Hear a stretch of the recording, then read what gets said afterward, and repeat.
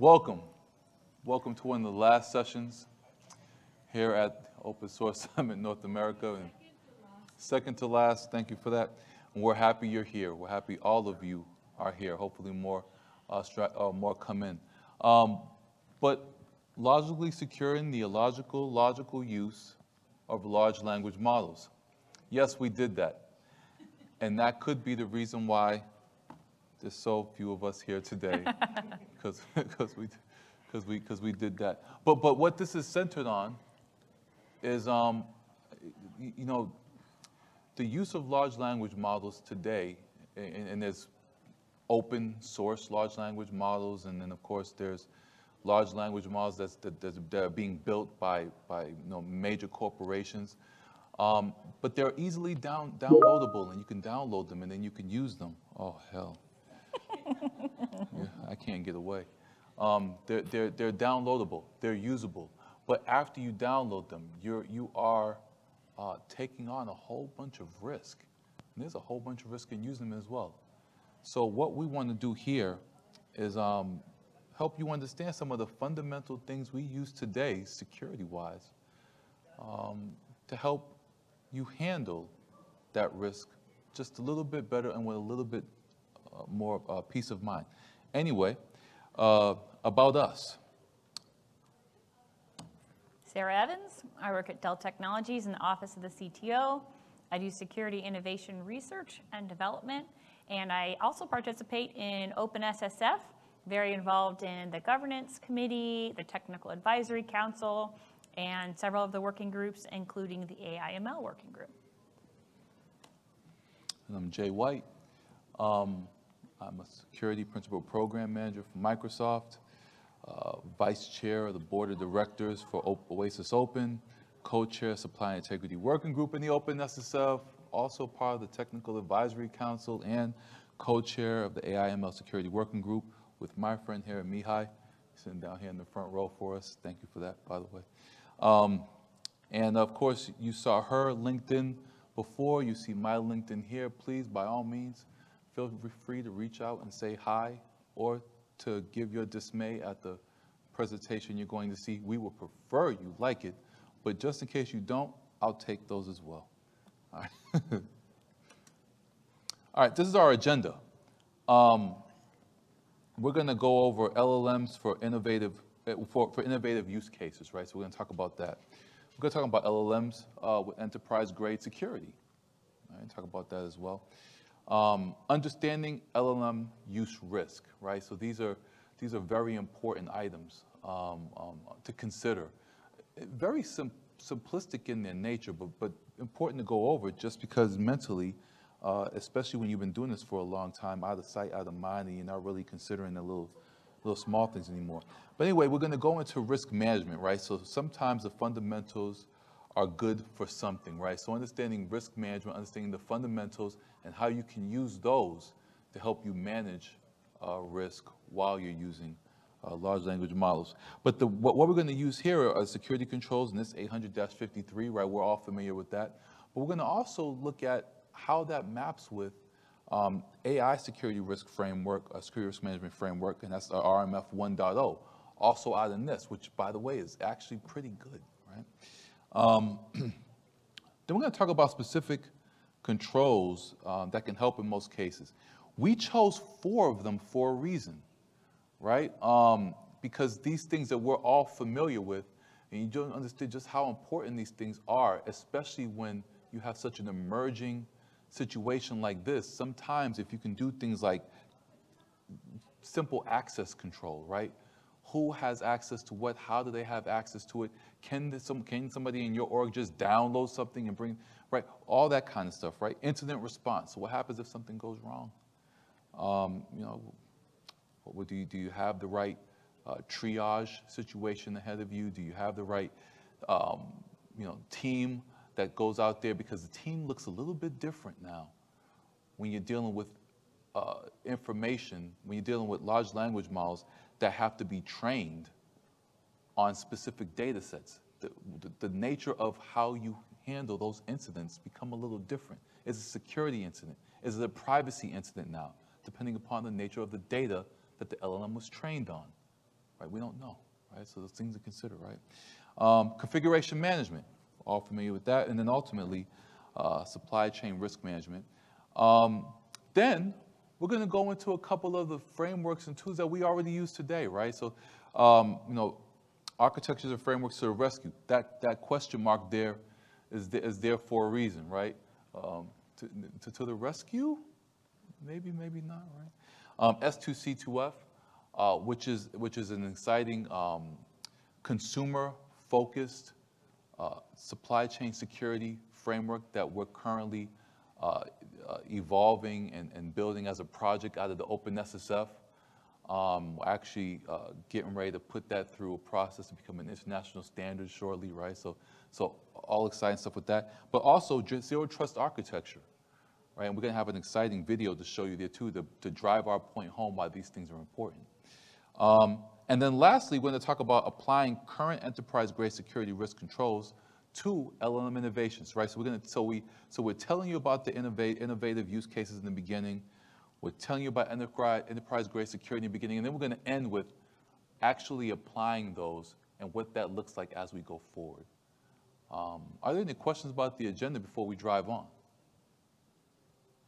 All right. Warning, you can't unhear what you're about to hear. So as we all know, knowledge is power. And so what we're going to talk about is how you don't have to be a security expert to be a security champion. So in my role in R&D, I work with some of the smartest people I know, data scientists, hardware engineers, software developers. And when I talk to them, sometimes, or others just in industry, they'll say, oh, well, I'm not a security person. And so what I'm trying to do, and what Jay and I have had conversations about in the past, is how can we bring some of this knowledge and information that we hold near and dear to our hearts about security to this emerging technology that you are all working with. Just one moment. Give me a After sec. this short break. Yeah, just gonna mute this. That's okay. We're all queued up for the video, so he's got the audio coming through the speakers and everything. So we did the Outstanding. Okay. All right. Apologies. Had to mute some stuff. All right. Okay, so LLMs are a very interesting, innovative use case. And so the speed at which we're exploring and understanding and beginning to use these is kind of going at a breakneck, very fast speed. And so I love this quote: it's easy to make something cool with LLMs, but very hard to make something production ready with them, because there's a lot involved with that. And so we wanted to start with this beginning premise of Hugging Face. You go to huggingface.com, you download a model. How easy is that? How hard is that? How quick can we get into needing to understand and apply security concepts to what we're innovating with? So I took a few minutes to actually go to Hugging Face and, huggingface.com. I was like, this is cool, the AI community building the future. And so what I did was, this is real quick, I'm just going to move you through the different clicks that I had. The first thing I noticed was there's a list of models I can start to download. Click the first one, Mistral. I've heard of that. Sounds good. The next thing it needed me to do was create an account. So I was able to create an account really quickly, use my work email. And then I needed to train it. So I had to pick where I was going to train it, pick the first option there. How do I want to fine tune this? So I just am clicking the first option all the way down. So it had me pick a license, it had me pick the space, the SDK. So I'm just like cooking with gas here, just clicking through. And then I got to this last screen. It's asking me for information about some access control. How do I want to configure things? Where do I want to pull in some dependencies from? And so I had all that up and running in maybe a minute. So it is so quick and so fast to get to this really cool new technology. But the part that we really have to be proactive about, and we're going to spend a lot of time talking to you about today, is then what? Now that you have these tools and you're innovating, when do you slow down? Or when do you know yellow light to proceed with caution? And so how do enterprises that are trying to innovate, to go to market and have really good profit and bring new business capabilities and savings to the business, how do they know if they are adding the right enterprise security controls. I also want to show you an example of how these architectures can get real complex really fast. And we'll spend a lot of time talking about security controls today. So this was actually just announced, I think on Tuesday. Linux Foundation, in partnership with Intel and several other companies, are starting this open platform for enterprise AI. And so they showed an example of a pipeline blueprint using retrieval augmented generation flow. And I thought, oh, perfect. This is a great example of how the architectures start to get complicated real fast in a hurry, to the point where there's a collection of companies that want to come together in the open to figure out how to get some of these pieces under the hood to work together to have production grade enterprise security. So this is really getting to the heart of supply chain risk management. So notice we've got a curvy road ahead. So we're going to pay attention to the roadsides and the road signs and the street signs, and give you some more information about how we're thinking about securing LLMs. All right. So you need your driver's license for the rules of the road. Like that? I was going to put mine up. I decided not to. Pick the picture's different. Whose risk is it, right? So when we understanding LLM and use risk, whose risk is it, right? One of the things that we consider is, who's ultimately making the decision? I'll give you an example, right? So today, when we're considering building products, and this is usually happening across many different organizations, they're building products and services. You're downloading open source components, right? You'll have an engineer who needs a component, they need to download a component, they're bringing it into their environment, right? You may have a process to do so. Hopefully you do, and if you don't, go ahead and pull up S2C2 up to help you with a good ingestion process for bringing in your open source component. But what happens when you bring it in, and what happens when you've identified that component may have vulnerabilities? Who ultimately makes the decision on whether or not you're willing to accept that risk, right? And at what risk level does that risk get accepted? And when do you escalate to a business owner, right? That hardly ever happens today because we are moving at the speed of light, right? We're moving so fast, we want to get products to market so quick that risk is accepted at the engineer level, right? When do we begin to care? Especially in such an emerging environment as this. When do we begin to care about that level of risk, right? Before the download, most certainly after. Right? We'd like for you to become aware of managing risk with the decisions, to increase and fine-tune the LLM so it can be more accurate, right? We'd like for that to happen. But ultimately, and you'll read that third bullet there, right? But all that third bullet says that is, look, as long as the model is somewhat tuned, as long as you can apply some type of neural network to it so that that deep learning can be enabled, what's important to an organization is customer one. After that, after you've reached customer one, and after revenue is being generated, what about customer 2, 3, 4, 5? Does the business care? Right? Does the business care? And I say, for most of us, and I say us meaning your Microsofts, like I work for, and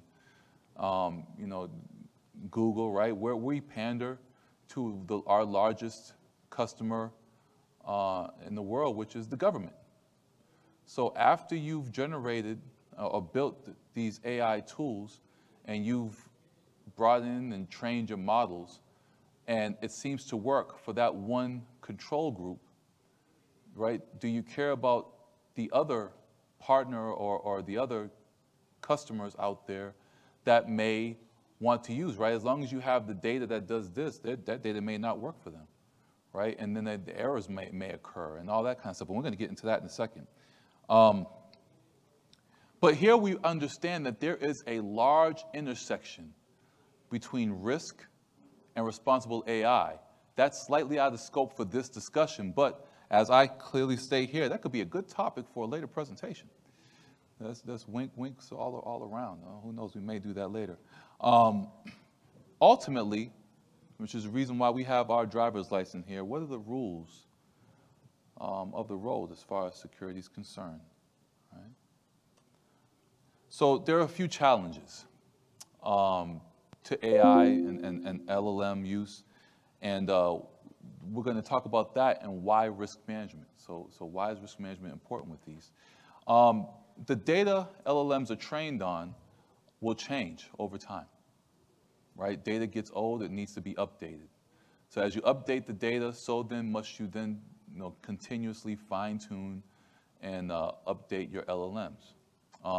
Also, along with this, some LLMs come pre-trained.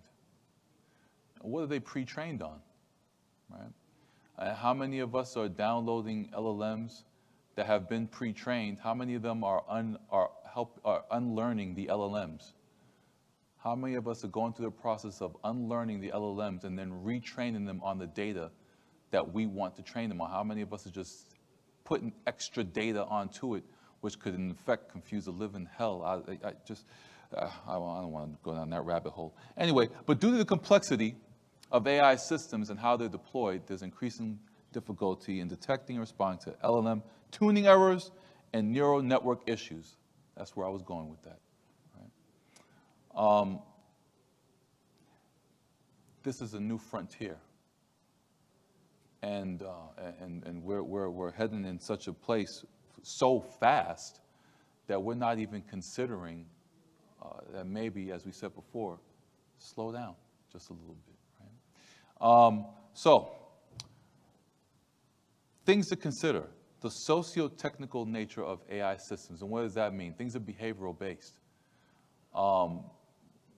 When you train a model with certain data, you're training a model with certain pieces of data based on what you want to train it on at the time, and that could be very behavioral, right? There could be a lot of the social dynamic around the way you train these models is just as important as the data and how the models are trained to begin with. And that changes over time, different social dynamics. I had a great conversation with an individual about a technology that he is building right now, and he's building it based off of intent. Well, I said, whose intent? The individual's intent, the role's intent, the business unit's intent, the org's intent, the enterprise's, whose intent? And is that intent specific to a specific culture? Specific cultures have different intent and different ways that they speak and different ways they articulate, things to be careful of. But that's where we look at risk management. So risk management in this form equals responsible AI. And responsible AI equals trust. And we consider trust is very human-centric, and to verify is to automate. So then we need the right tools in place to properly verify that which is being trusted, right? They won't leave me alone, people. I've muted all I can. They won't leave me alone. So with all those challenges, there's a lot of unknowns. There's unknowns about AI. I don't think I'm sharing anything new that you don't have already on your mind when you come in here today. But there are a lot of knowns. And so that's what we want to spend some time talking to you about the security knowns, that even though we're very excited to use this emerging technology and we're innovating at a very rapid pace, and we are still figuring things out and learning as we go, that there are just some fundamental security things that we have to be doing based on lessons that we've learned in the past that will really help us as we are moving into this unknown space down the road. So this first one I want to talk about is called NIST 853. It's currently on revision 5. And so for those of you who've never gone to a NIST document, there are these really nice PDFs that they go on for pages. tons of good information. And so there are people who will spend an entire security career getting very comfortable with what's in these documents, and so they can, help make sure that products, after all the innovation is done, are good to go out. So what we want to do is we want to bring that in security by design. For those of you who are in the room and you are playing around with LLMs and AI, we want to expose you to some of these concepts early on so that you can use them and be educated on some of the existing fundamentals today. So just giving you a few screenshots as we go here quickly through some of the highlights that we wanted to bring to you about these security controls. All right, front page, very nice. Security and privacy controls, and yeah, that's fine. We'll move through these pretty fast. So this is something that's like on page 7. There's a whole bunch of white space around it, and we've got this screenshot. I want to call out the first sentence and the last sentence. As we push computers to the edge, building an increasingly complex world of interconnected systems and devices, innovating with LLMs, security and privacy continue to dominate the national dialogue. Skipping down to that last sentence, the objective is to make the systems we depend on more penetration resistant to attacks, limit the damage from those attacks when they occur, and make the systems resilient, survivable, and protective of individuals' privacy. Because people who are going to take advantage of security flaws in LLMs, they're going to be building off all the flaws that they already know about for today's systems.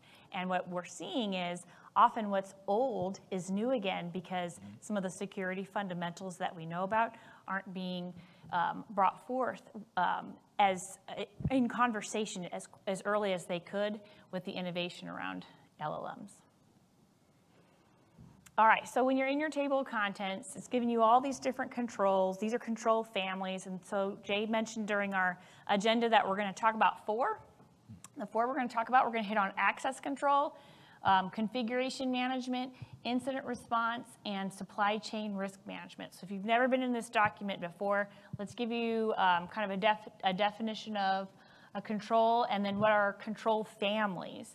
So the security controls are the safeguards or countermeasures employed within a system or an organization to protect the confidentiality, integrity, and availability of the system and its information, and to manage information security risk. So if you're applying the framework of NIST 853 to whatever new technology you're working with, you're going to be helping to improve the security of it. So the 4 we focused on: access control is who or what services can access information. Configuration management is around how systems are configured and how changes are controlled. And that change control one is an interesting one as we're innovating with LLMs. Incident response. There's going to be a need to, I can tell you, there's going to be a need to report and respond to incidents, including system vulnerabilities, which are based off of that CIA triad: confidentiality, integrity, or availability. So even though the technology we're working with is new, a lot of these fundamentals apply to the way we access the information. And then finally, supply chain risk management. You saw my slide earlier from the open platform for enterprise AI. Things can get, just like with software that we've learned over the past decade or so, things get very connected over time. And so thinking about all the system components that we're bringing together, making sure that they're secure, reliable, and resilient. One of the things I wanted to mention here, when we consider the application of these security controls, remember, this is something I said a long time ago, as much of a science as information security is, as much of a business function it is, you have to remember that there's so much art in this. You can get creative, right? So when you look at some of the controls in each one of these control families, understand that you can get creative and make these applicable to the nature of your business, right? Remember, security is a business function. Make it to the nature of your business, and such that you're going to always have some degradation in productivity, but that should not be your aim. You should be helping to enhance productivity, but making sure those business transactions remain secure. So you got to get creative. This is the time for creativity, by the way, because this is so new, this is so emerging, that you have to now put your thinking cap on. You can't just apply control, keep it moving, let somebody audit it. Oh, it's there, right? You know, the image, my favorite, with the car, with the big giant wheels, but you got the factory tire on the back. I mean, that's one of my favorite images. Now, meeting compliance requirements isn't all. Not in this case. You have to get creative. You have to be exact, right? And remember what I said before, risk management, responsible AI is trust, and you need your customers' trust as we drive on. Again, so if you've never been in NIST 853, I've given you a very lovely screenshot of what the access control family looks like. And so it goes through in very logical detail about all the different types of things. And even if you just read this outline, as you're innovating with your AI and your LLM system, and you think about, you know, how would someone take my innovation and apply privileged access managed to it to make sure that just certain administrators or certain accounts have access to things. And if you're building it with just root access to everything, or if you're building it without a password, let's innovate on that, because there are some real opportunities to lean forward with what we know about security controls as we are in this new breaking space of large language models. And just as a check on learning, can anyone think of any access controls that, because the whole idea of this, right, is to say, hey, what's old is new again, and the fundamentals matter. Anyone think of any access controls, especially from the list here, that you just, I mean, I just need one, right off the bat, that's like, you need to do this?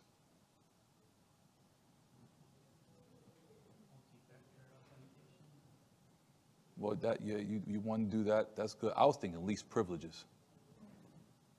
Right off the bat. You want to limit who is downloading what in this particular case. And who's introducing what into your environment right off the bat. You want to limit that.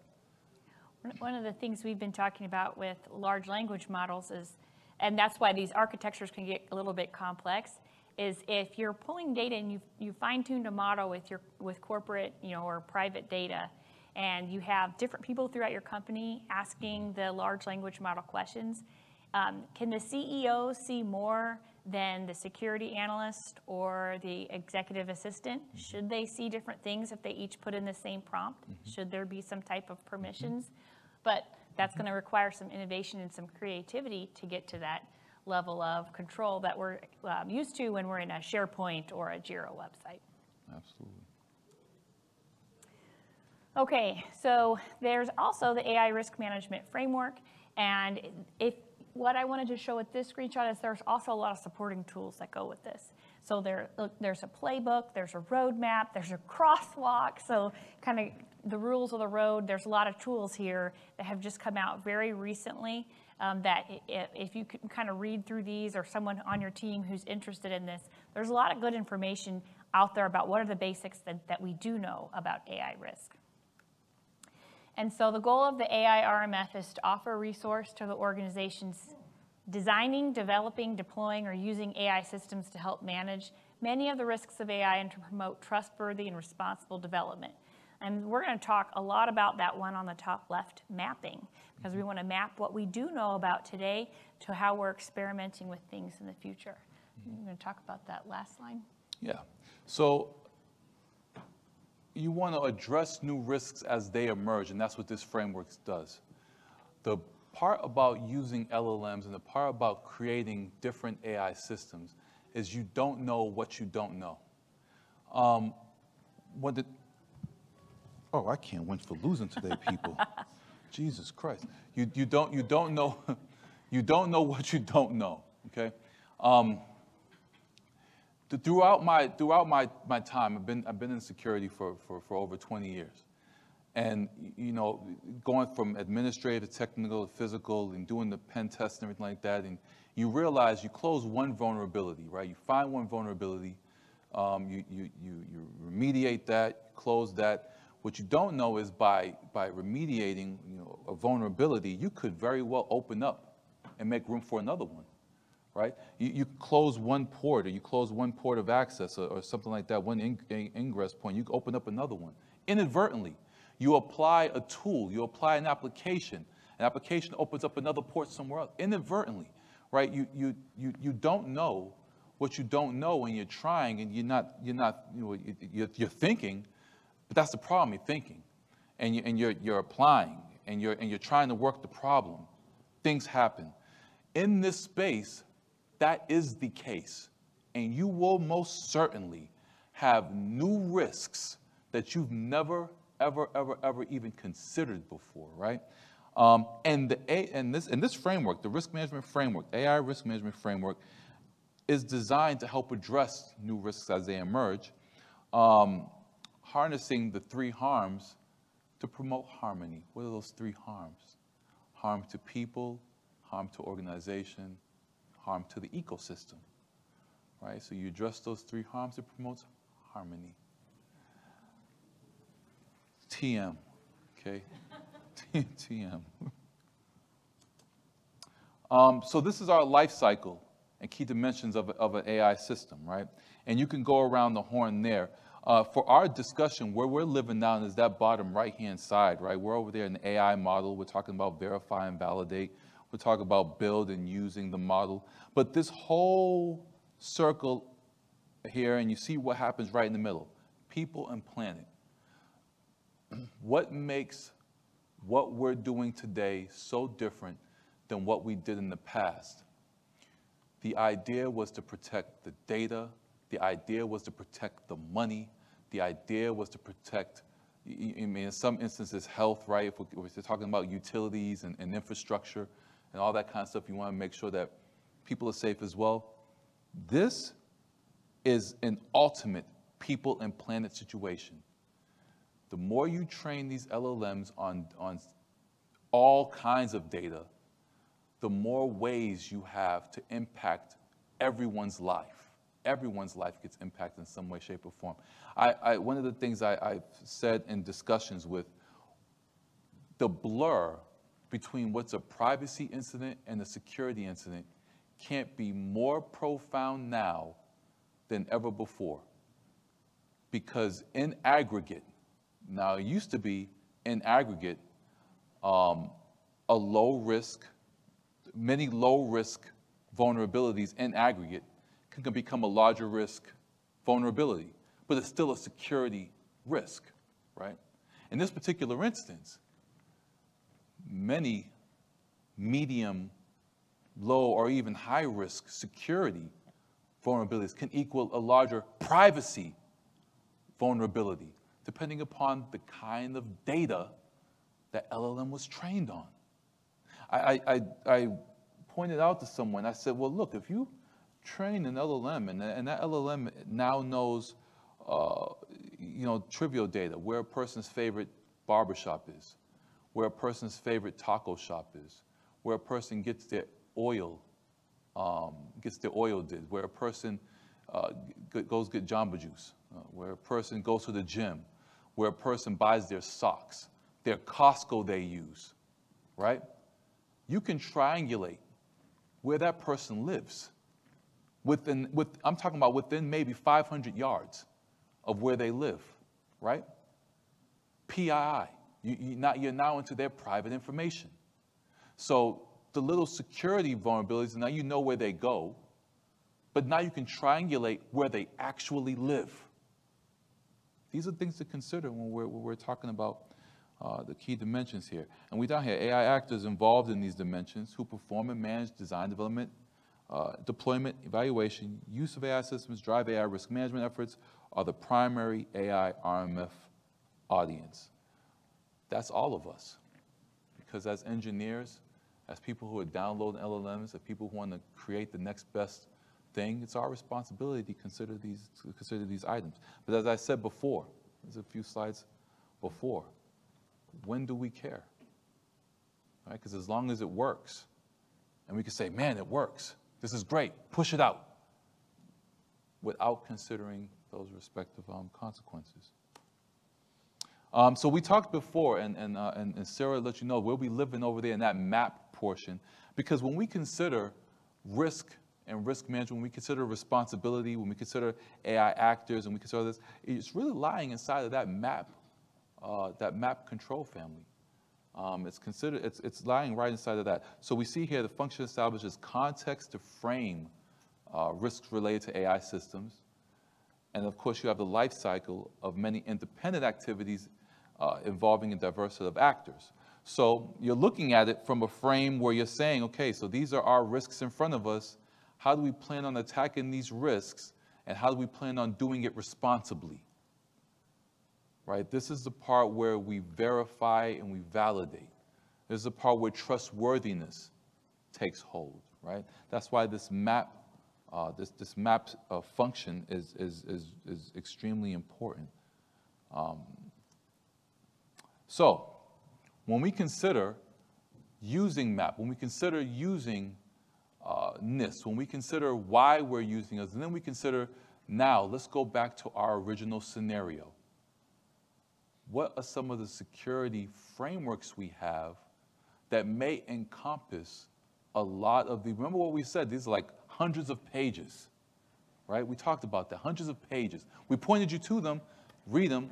We have great reading. I'm telling you, on a 5-hour flight, if you get on that flight and it's like 8 o'clock in the morning, and you got nothing but airspace and opportunity, except if you're on Boeing, you have airspace and opportunity for real. Any Boeing people in the room? Too soon? Too soon. One of these frameworks can help. So here we start with S2C2F. Ingesting large language models off a Hugging Face, right? Remember our hint from our first scenario. Go ahead. Yep. So there's a hint. We're going to give you a scenario. We have 2 security scenarios that have occurred. So our first scenario is when, this practice number 2, scan it. You're downloading something, you're ingesting it as open source off of the internet, scan it. So now let's come up with our first scenario. Scan new stuff you download off the internet. A lot of us do this on our home computers. So this is an article off of JFrog, where they had malware that was built into the models that people were downloading off Hugging Face, and it was a backdoor into the data and whatever they had access to from that computer or onto that network. And so this is an example of supply chain risk management and configuration management. Those basic controls about scanning something new that you're downloading off the internet is going to make a big difference, even though the technology that we're downloading is new and interesting and innovative. This basic process of scanning things still applies. And JFrog is a great tool. It's just an example of a tool. Just like on your home PC, you're going to run a firewall, you're going to use an antivirus, anti-malware. The main thing is to do it. Okay, we are going to speed through this next scenario, the second one. So there are best practices when you're designing anything with security in mind. And so back in, what's the date there? 2021, the White House had an executive order on improving the nation's cybersecurity. And you can see there at the bottom left, Section 3 was to begin to modernize federal government cybersecurity, leveraging zero trust security principles. In my mind, zero trust security is just the way I wish that we had been thinking about security all along. And so here's a hint for our second scenario. You see that there's 5 major tenets of zero trust, and I have one circled called never trust, always verify. So you're going to build in explicit trust points instead of just trusting. All right, so we don't have time for this video. It's linked in, we'll have the slides posted. So it's an example of John Kinderberg talking about what is a protect surface and what's an attack surface. It is a vendor-oriented video, so I've got you focused down to just the piece we wish we could have shown for you today. But I will point out, with zero trust security, you'll hear a lot of things about it as you start to learn about it. And some people will say, is it a journey? Is it a destination? Do I have to do all zero trust? Do I have to do some? Should I not do any if I can't do it all? And so what I would say just very quickly is that you can start at any time with some and work your way to all if it makes sense. But you want to always start with your most important data first. So in your application or your open source project, what's your precedent? What's the most important thing that you're protecting? So let's go to our second scenario. All right. So this is an example of an open source framework called Ray that was involved in scaling AI applications. and it actually had a CVE and a vulnerability filed against it because the administration account that had root access to the different AI workloads didn't have any authentication on it. And so the developer actually disputed this, saying that the no authentication was an intentionally designed feature, and that they put very clearly in their documentation that you needed to put a nice, good segmentation perimeter around the soft, squishy AI middle. And so if we follow the zero trust security practices, we want to, yes, have a perimeter, but we also always need to have authentication on something as important as the administrator account to our AI model. So AI model's new, authentication, access, not relying just on a perimeter. That's a security fundamental that we can be using today. All right, so kind of in closing. Yeah. So applying current enterprise-grade security controls to element innovation. Preemptive conversation. This is where I talk about preemptive risk management. What things should we put in place before anything actually occurs? Far too often, we get reactive to certain things. Something happens, and all of a sudden now we want to create budgets, and now we want to scramble and put things. But what kind of things do we do early on? We talked about these things. Let's consider access control, configuration management, incident response, supply chain risk management. As you're adopting concepts and ideology applied to the use of LLMs, let's put those things in place. We have the tools. We have the knowledge. We have everything we need to do it now. We can just put those things in place. And of course, when you're innovating, think about the impact of where you're adjusting the technology. Think about your protect surface. Think about the individuals that are going to be using it. Think about not just customer 1, but 2, 3, 4, 5, 6. Let that help bridge any security gaps. Let that help with how you're designing, developing, and deploying in your environment. We still have a lot of uncertainty, right? We don't know what the future holds for this, and that's the exciting part about it, right? We love technology so much. We love how innovative things are. So we love that we don't know where it's going, right? But we also have to make sure that that we keep our feet planted solid. We keep our eye on the road in front of us, and you know, yeah, while things are veering left to right, we got to make sure that we're, you know, and we got somebody watching our back too, right? What are all the security lessons and fundamentals from the past decade or so for software development that still apply to AI use cases? Hint, we covered them. Well said. And that's it for us. And we're actually a few minutes over, so thank you for your time and staying with us today. If you have any questions, you're welcome to stick on by. But we think about the lady from downstairs who's checking badges is going to come up here and tackle us. All right. Thank you very much.